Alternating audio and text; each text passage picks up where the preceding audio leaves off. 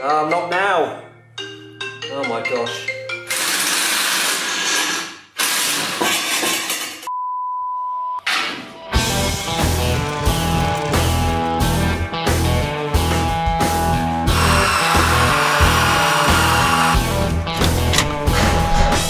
So welcome back everyone to, well, day 3 for me in this garage now, and it's late in the afternoon. I've only just managed to get in here, annoyingly, because there's some other stuff I have to deal with this morning, and I'm just working out what to do.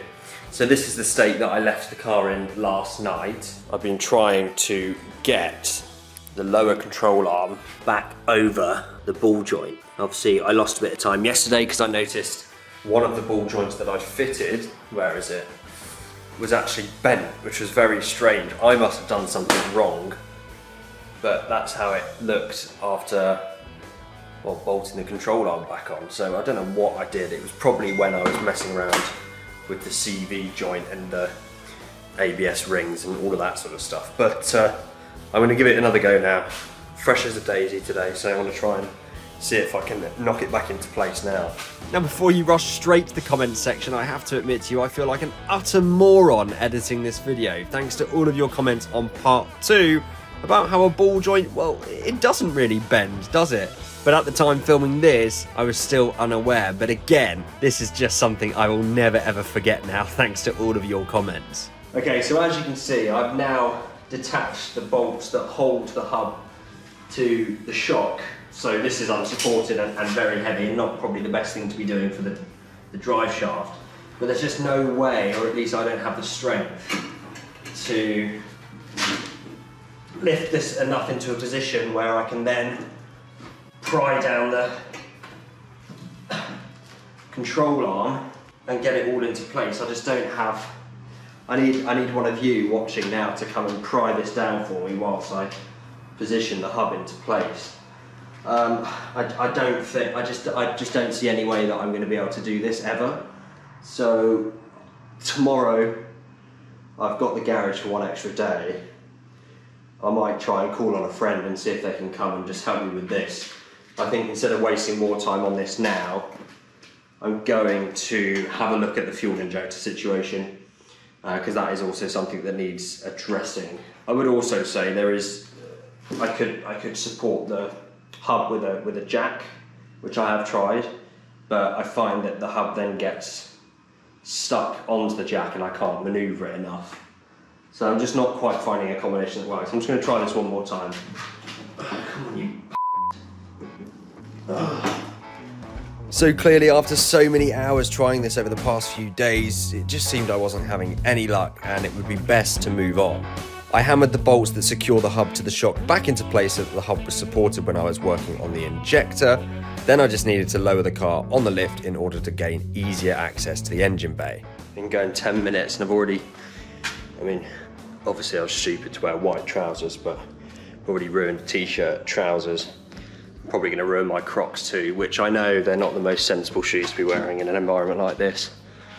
But you guys are probably more concerned by the fact I'm wearing Crocs in the first place.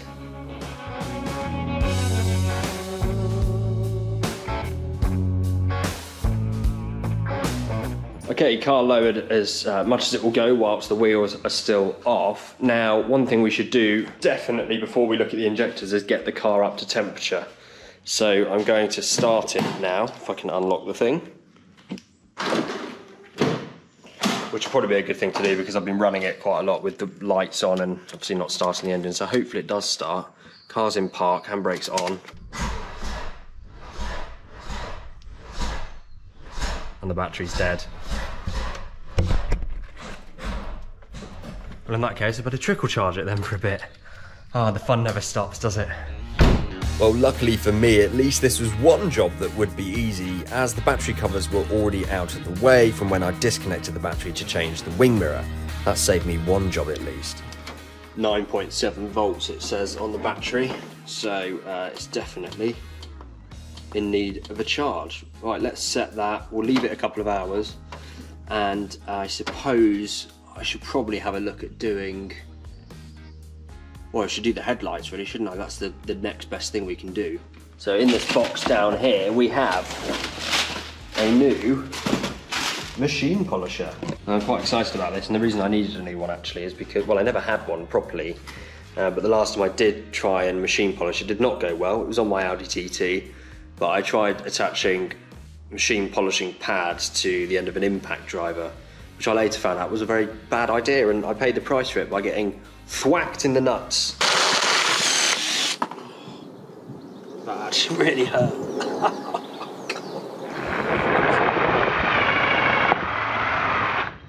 Okay, so I think the driver's side is the worst side, so let's get started on this. I've got some quick wax. I'll just clean up the area around and slightly glaze over the light before we start. I haven't actually got any masking tape to do this properly. I'm gonna close the bonnet there as well, just in case.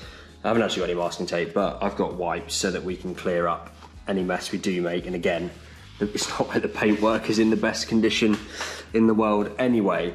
And then we've got our machine polisher all ready to go. Now the polish I'm going to be using for this is K2 Lamp Doctor. Apparently this renovates headlights. And so let's see, we'll use it sparingly to start with and see how we go. I'm not gonna do all the sanding and stuff because I'm confident this is going to make the difference that we need. So if you're like me and you work from home, you'll find there's quite a few periods of downtime where you're looking for things to do, fun things to do, and games to play. And that's why I want to talk to you today about Gaminator. Gaminator is a super popular app in the UK that looks and feels like the legendary Gaminator slot machines. There's a huge selection of more than 200 casino slots, games such as Big Bass Bonanza, Gates of Olympus, and lots more. The app has exciting features like slot battles, slot escapes, team leagues, and team missions which you can play with your friends, and a progressive level up system that allows you to unlock even more slots and better bonuses. Once you've chosen your slot, you just spin until you win. Yes. So if you head to the App Store now, search for Gaminator and download the app for free, you'll get yourself a welcome bonus of up to 70,000 coins. Use the link on the screen and in the description. Thank you so much, Gaminator, for sponsoring today's video.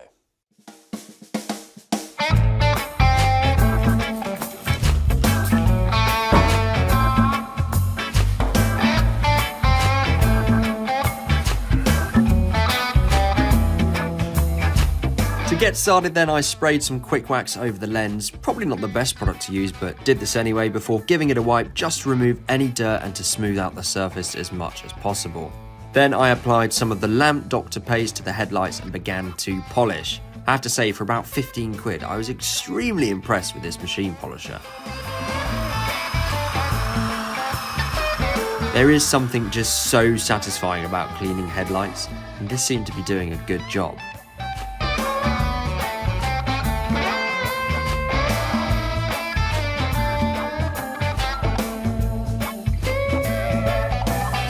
So no means are these perfect now, but if you compare them to the other side, which I've not yet touched, yeah, you can really see the difference. I can see how that would not get through an MOT. It's clearly, the projection is hindered by the foggy lenses, but on this side now, that's surely good enough, right? So we can do an imaginary tick on our headlamp lens seriously defective items then. The next one we're going to move on to is exhaust emissions exceed manufacturer specified limit. Now, if we take a look at our report from Volvo, one of the items on here is, can you spot it? I'm looking for it now. Injector 3 blowing and leaking. So that's what we're going to look at now. I've got a fuel injector with me that I ordered, just one. I know it probably would be better to replace all of them, but I was aware of time, which I'm glad I was. It's not as quick as I thought it would have been, all of this. And they're actually quite expensive. This even used was £30, so to do 5 of them would be, you know, quite expensive. So hopefully we'll be able to get injector 3 out. It should be pretty obvious if that indeed is the one that's causing problems, and replace it. But you know how these things go. It might end up being a bit of a task. So presumably injector 3 is this middle one here, and actually, yeah, you can see straight away there is a pool of liquid there in the middle injector, which presumably is injector 3. There's 5 of them. It's a 5-cylinder engine. I always get confused by that. I always think it's 4 cylinders, but it's actually 5, right? There's a pool. So theoretically we can take this injector out and swap it over, and that should solve, well, it should fix that injector and potentially help with our emissions. I am still waiting at this point for the car to trickle charge before we try and start it. It didn't take long to do the headlamps, so I'm just going to let it charge for a little while longer. While I wait, I'm just going to give the engine bay a little bit of a tidy up, just literally a wipe down, which will just make it a bit nicer working in here. I'd begun to clean the engine bay, blissfully unaware that I was about to encounter yet another issue. But it was nice to give it a little bit of a tidy up in here anyway before starting work. Once I'd given the engine bay a little bit of a wipe down, and while still waiting for the battery to charge, I thought I'd have a little fiddle with the injector anyway, and immediately realised that I was going to need a 15mm spanner. Frustratingly, this was literally the only size I didn't have. It's always the way, isn't it? Whatever you need is the thing that you're missing. But as it was so late in the day, I wasn't going to be able to go and get one right now, so I've put one on order for tomorrow. And in the meantime, I decided to have one more final look at the anti-roll bar drop links instead. I started underneath the car on the lower bolt and used my breaker bar to try and crack it. Finally, it felt like I was getting somewhere, but it wouldn't really matter if I couldn't undo the top belt as well, so I had a look at that. On this upper bolt, however, guess what? I couldn't quite seem to get the same luck. No matter what I tried, I just couldn't get the bolt to break loose. Potentially, I could have tried to use my blowtorch and apply some heat. However, I wasn't sure a frustrated Joel with a blowtorch would be the best idea. I've seen other people mentioning about just cutting the old drop link off too. However, I didn't have this equipment available to me and probably also wouldn't trust myself with it either. I'm absolutely shattered, guys, and nothing is really going well today. We did the headlamps and that makes me happy because they look so much better. We've done the wing mirror. But annoyingly, these are all things that I could have done on my driveway. So I've rented this garage to try and tackle the bits where you need to be underneath the car properly. I mean, you can always do suspension on your driveway, but I mean, imagine I was trying to do this whilst lying down. It would have just been impossible. I think, unfortunately, that lower control arm down there, that's been the thing that has really slowed me down, because I spent so much time trying to get the lower knuckle onto the ball joint, and I just haven't been able to do it. Hopefully tomorrow I can have a friend, like I say, and we'll be able to get that done and then focus on some of the other bits. But at the moment we've just done a wing mirror and the headlamps in terms of actual completion, which is a little bit of a shame. But, you know, what I will say is that despite whether we successfully get this car through the MOT or not at the end of the week, I have learnt so much. And can I actually just say, I keep thinking this, but I haven't said it to camera yet. Next time you go to a garage, a specialist, or, you know, a garage where you can see that people are hard-working and decent, honest, working men or women, do not complain about the labour price. I mean, the effort it takes to work on cars, and the knowledge, and also the risk, because you know, you're working with very heavy machinery.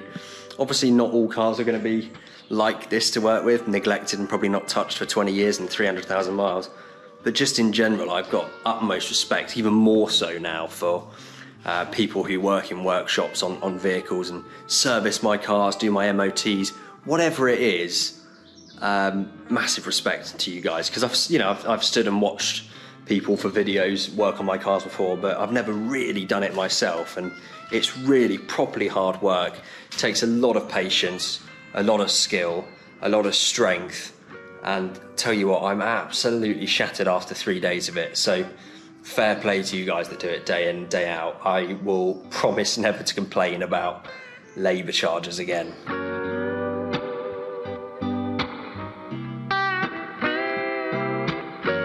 At this point in time, I was pretty much ready to leave for the day. I'd come in a bit later than I'd planned anyway, and really hadn't been able to do much. I didn't have the right spanner to get the old injector out. I couldn't get that stupid control arm back in place, and the anti-roll bar links just wouldn't budge either. However, before I locked the door for the day, I just had one more burst of willpower and wanted to have a final go at getting the control arm over the ball joint. I really didn't want to have to ask a friend to come all this way to help with something that I couldn't do. And I can't believe what happened next. Okay, I think I'm actually going to cry. It's getting dark. I was meant to leave an hour ago. I'm a mess, but I just managed to lower the hub into the control arm, I think. I used a floor jack, put the car down as far as possible on the ramp, and I think we're in. Let me see. I've done it all by myself. Sorry for the low light, but there's the control arm, black bit, the nice fresh new looking thing, and I've managed to lower the hub onto it. Now I've probably damaged the ball joint by doing that because I had to be very rough with everything, so I've probably actually caused more problems than I've solved. And also, I know it's like the CV boot or whatever that is there that attaches the drive shaft to the hub. That's taken an absolute punishing. So who knows what problems I might have caused doing all of that. But I don't care. I am so pleased with myself. That's 2 days in the making, really. I've been stuck on that. Obviously I've done other things as well. That's 2 days it's taken me to do that. I'm probably going to just put all the bolts in finger tight-ish for now. And then tomorrow when I'm refreshed, I'll come in and make sure they're all torqued up to spec. But that's made my day, thank God.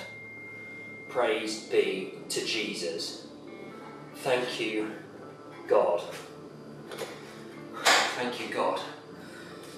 I'm so happy because I've got to be out of here tomorrow, as I've said. And if I couldn't get that control arm back in, I wouldn't be able to get the wheel back on, I wouldn't be able to drive the car. And that would cause all sorts of problems, like maybe having to get it recovered out of here, extra cost, and just a sense of being defeated, but I think we're okay.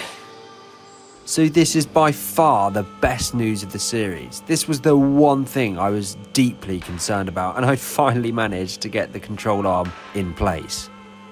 Before I left for the day, as it was getting dark outside, I just wanted to secure the nut to the ball joint to make sure the control arm was being held properly in place.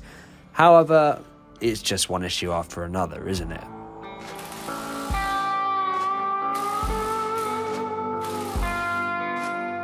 However, I suppose it leaves me something to do for tomorrow.